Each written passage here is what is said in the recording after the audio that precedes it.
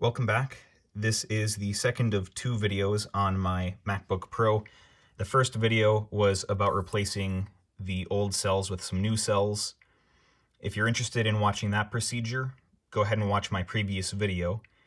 This video is about replacing the thermal compound, the thermal paste, on the CPU and the GPU because I'm running into some minor heating issues. Usually just even when I'm using the computer just to browse the internet and to, do messages or look through some photos, the temps are getting up to anywhere between 50 and 70 degrees C, which is, not critical, but getting pretty toasty. And if I try to render a video or do any, video editing, then they just go up to pretty much 80 to 90 degrees, even with the fans on full. And so I figure, you know what, it's probably time to replace the thermal paste. The worst that can happen is it makes no difference. I don't think this is really one of those high-risk endeavors. That said, if you're not comfortable doing something like this, absolutely do not do it. One mistake here and you could pretty easily permanently damage your computer. So, don't say I didn't tell you so. Don't try this at home. I'm what you call a professional. All that BS disclaimer crap. So I got this thermal paste off of the interwebs. It was the one that had the least, or the fewest, number of negative reviews. It seemed to be like a good go-to. Anyway, getting to the point here. To remove the heatsink, just take these rubber seals, these rubber boots, and gently peel them away. Next, you have this rubber cover. Remove that. Then there's a screw here and a screw down there, which I believe are both T5 Torx. They are not the same size and they don't even have the same head. Do not mix them up. And then we'll have 4 for the GPU and 4 for the CPU, and then the whole heatsink should just pop right off. So let's go ahead and do that. Also take note that I have disconnected the battery for this operation.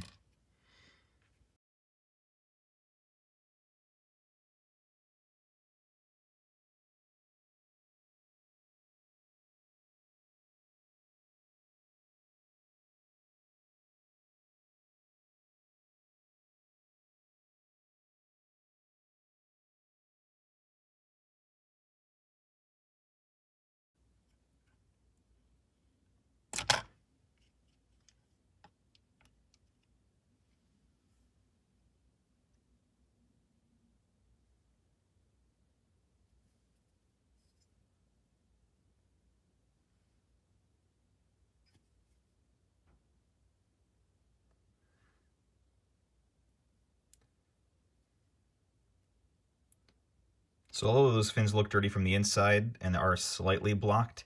Overall, the flow through those fins isn't too badly blocked. Also, it's amazing how thin this heatsink is. I guess it would be a heat pipe. And that stuff is pretty crusty.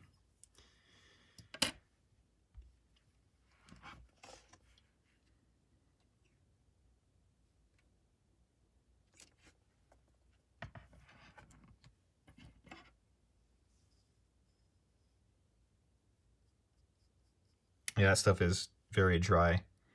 Nothing even came off onto my finger, so it was definitely due for replacement. I'm going to first remove the old heatsink compound from here, just as a little bit better practice for doing it on the board. So I'm going to set this carefully aside for now.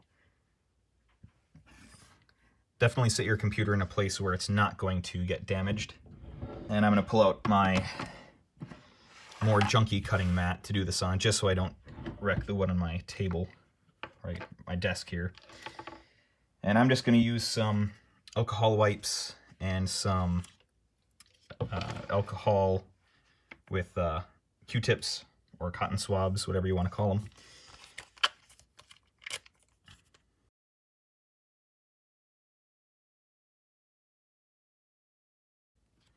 Admittedly, I am being a little aggressive on kind of pushing and sliding this stuff off of the heatsink. I'll probably be a little bit more gentle on the CPU and GPU.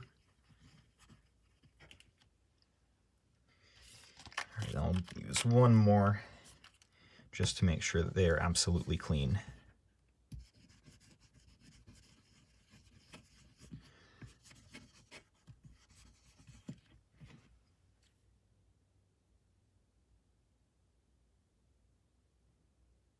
You can actually see the writing from the NVIDIA graphics card there.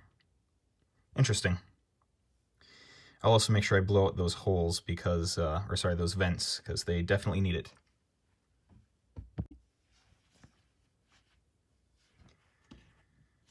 All right, so next is the more risky part. And the reason why I would prefer to use these alcohol wipes is because they aren't quite as wet as dunking a Q-tip in some alcohol. So it's less likely to spill solvent on the circuit board. Not that I think it would be that damaging, but if you can minimize the amount of liquids on your circuit board, it's probably better.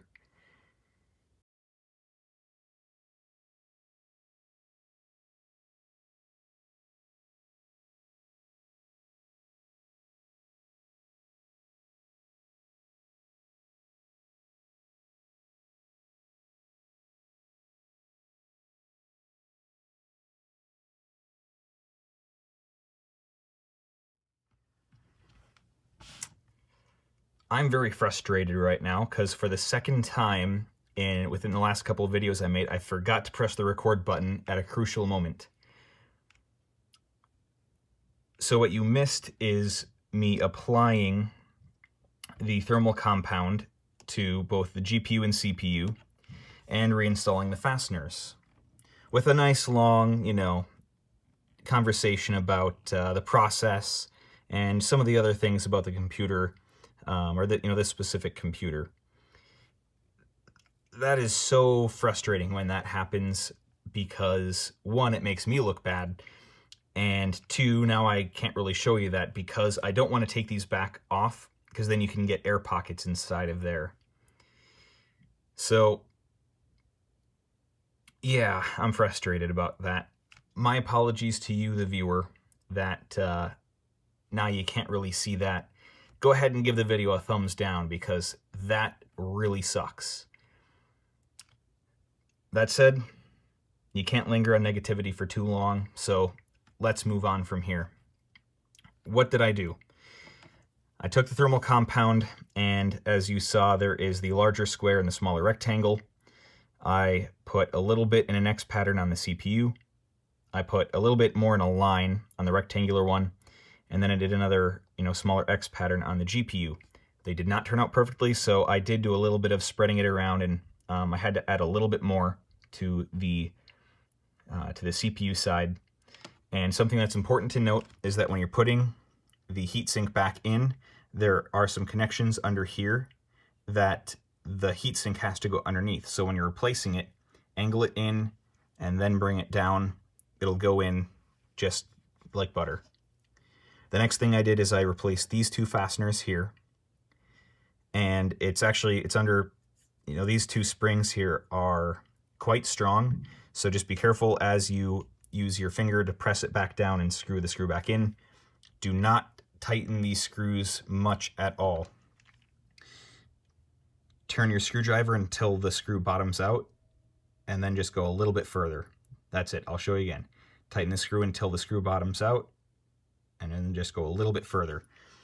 Any more than that, and you risk stripping out the threads because these are very, very tiny machine screws. The other thing to note, as I said in the beginning, the flathead machine screw goes on this side. The one that is a little bit taller and more round goes on this side, along with the rubber boot. These rubber seals, these rubber boots here, they have to hook in underneath the housing for the fan, and otherwise they will sit flat. Now, going past that, the next thing you would do is reconnect the battery and then put the lid on. However, I'm not putting the lid on in this video because as I'm filming, I have not completed the video about the batteries. So if you would like to see how to put the lid back on, you can go over to that video. Or if not, and this is all you came for, the video is over. So until next time, hopefully it's better next time without losing footage. See ya.